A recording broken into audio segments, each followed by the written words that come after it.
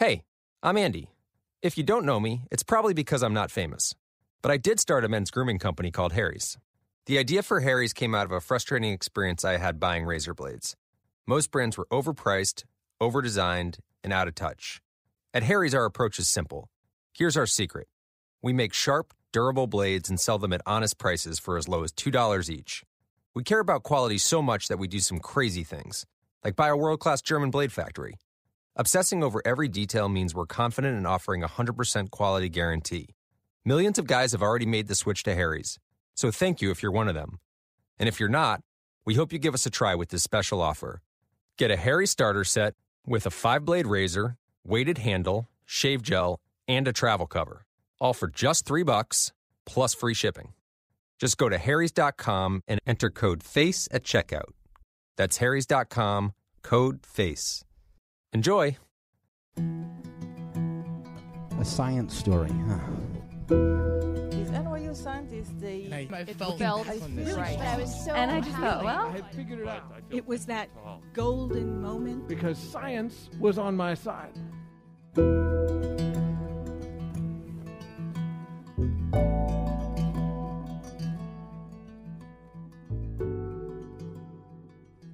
Hey everyone, I'm Ben Lilly, and welcome to the Story Collider, where we bring you true stories of how science has affected people's lives.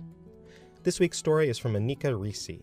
The story was recorded in January 2013 at Union Hall in Brooklyn. The theme of the event was Behind the Scenes.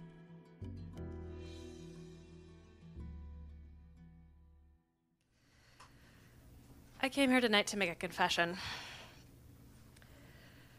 I'm not proud of what I'm about to tell you, and really, after all these years, it would be easier to just let the lie stand and allow the world to continue believing what it so clearly wants to accept as true, but I can't do that. When I consider Lance Armstrong, and when I look at my nieces and the babies of my friends, and I think about the kind of world that I want them to grow up in, I know that I have to come clean and set the record straight. So here it is. The major scientific discovery reported in my 4th grade science project. Those breakthrough findings were completely fabricated. It was a fake.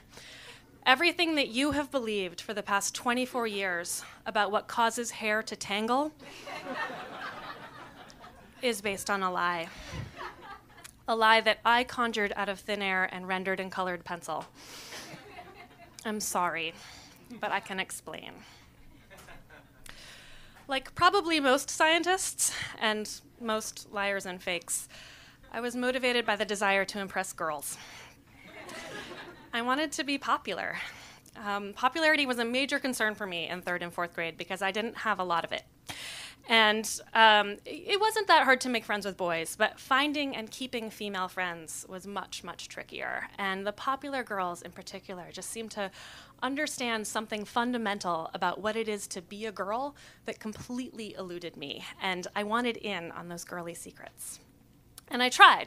I tried making friends with girls. In 2nd grade, I tried joining the Brownie Scouts, but my application got rejected. And so I tried forming a club of my own, the Friends Club, in 3rd grade. I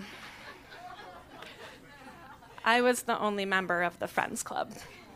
And I even tried booby trapping our entire classroom for April Fool's Day 1987 to show how fun I could be.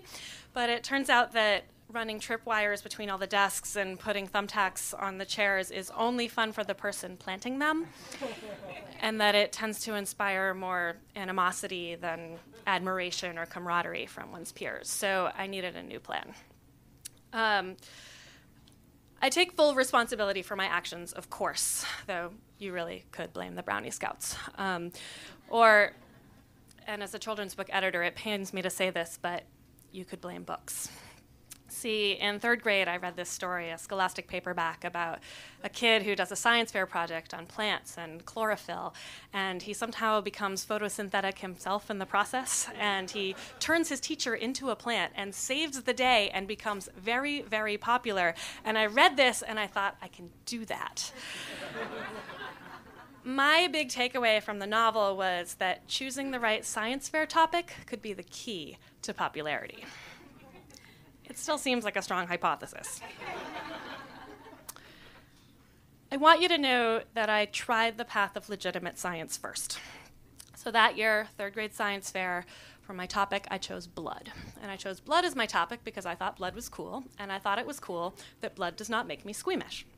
So I worked really hard, and I did a lot of research about hemoglobin and platelets and coagulation and all kinds of hardcore legitimate science stuff that probably even my teachers didn't know about. And I went to the medical center where my dad worked, and I took pH levels of blood samples, and for the display that would lure all my new friends to the booth, I ran vials of blood through the centrifuge, which separates them out into red and white blood cells, which is awesome.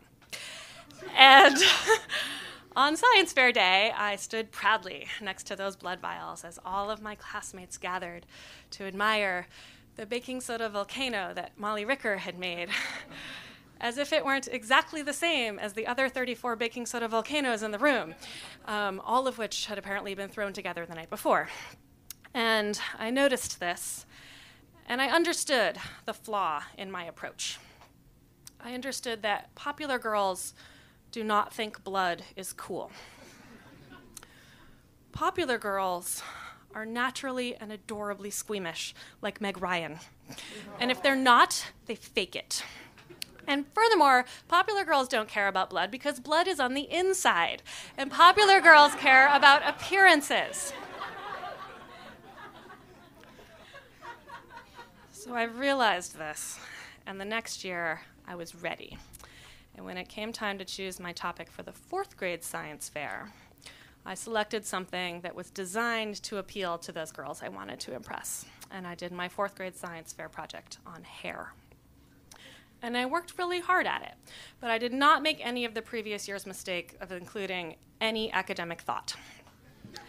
This project was largely visual. I made a huge display, and on one side of the display, there was an in-depth scientific examination of different hairstyles you can have. I cut photographs out of well-respected journals, such as Teen and YM, and Newsweek and Consumer Reports.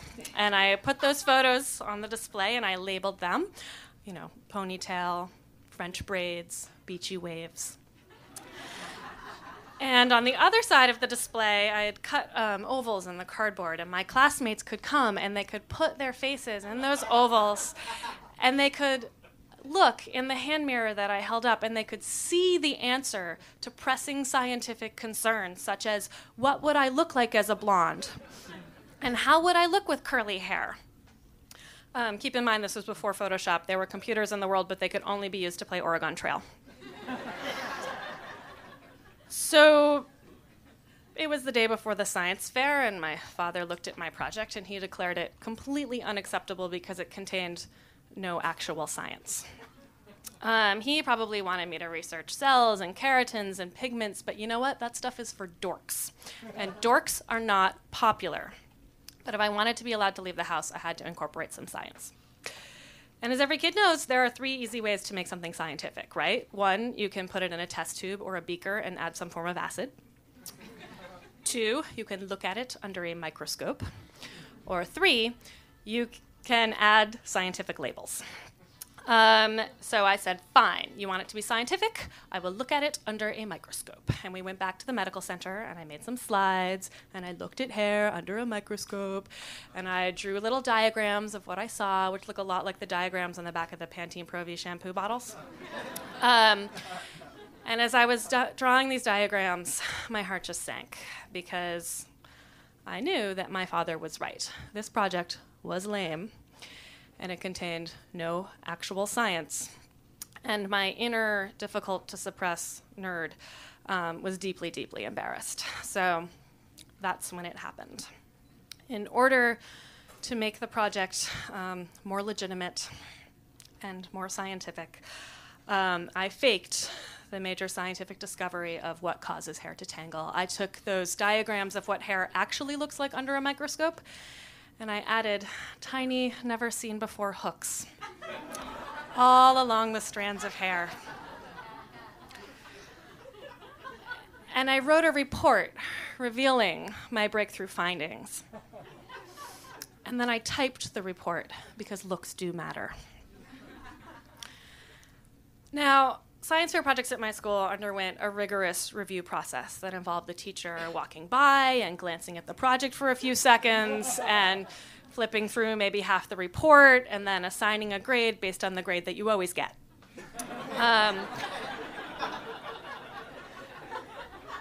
But my project came under a little extra scrutiny that year, as any major scientific breakthrough should.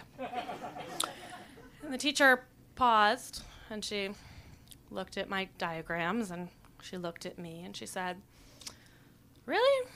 I've never noticed tiny little hooks all along the strands of hair before." To which I shot back, "Well, have you ever looked at hair under an incredibly powerful microscope?" And she had to admit that she had not. I got an A.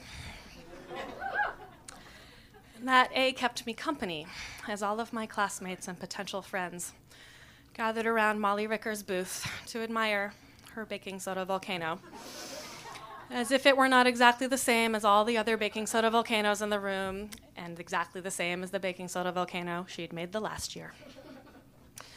So in the end, the science fair did not make me more popular. And I never got let in on those girly secrets I was after. And the secret of what truly causes hair to tangle, that great mystery of the universe, remains unsolved. But I do now get paid to make shit up. Most of which I don't have to apologize for. Thank you.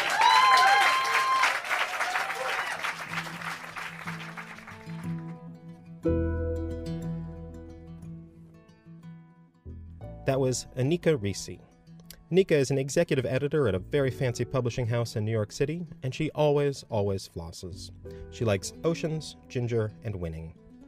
For more science stories, take a look at storycollider.org, where we have our magazine, archives of the podcast, and upcoming events.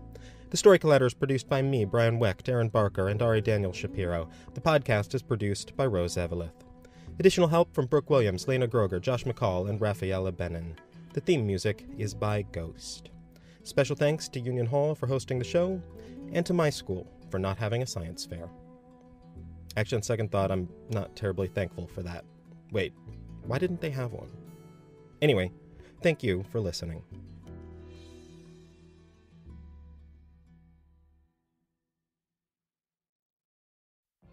What if you could have a career where the opportunities are as vast as our nation, where it's not about mission statements, but a shared mission? At U.S. Customs and Border Protection, we go beyond to protect more than borders. From ship to shore, air to ground, cities to local communities, CBP agents and officers are keeping people safe. Join U.S. Customs and Border Protection and go beyond for something far greater than yourself. Learn more at cbp.gov/careers.